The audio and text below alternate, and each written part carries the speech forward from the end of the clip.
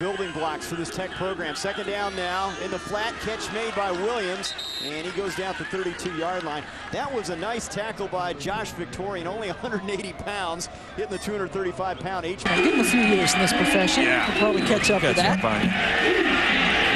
Brown with his second. He's still loving the coach. And a good job by him and a good finish to the Owls season. Pass complete, but a terrific tackle.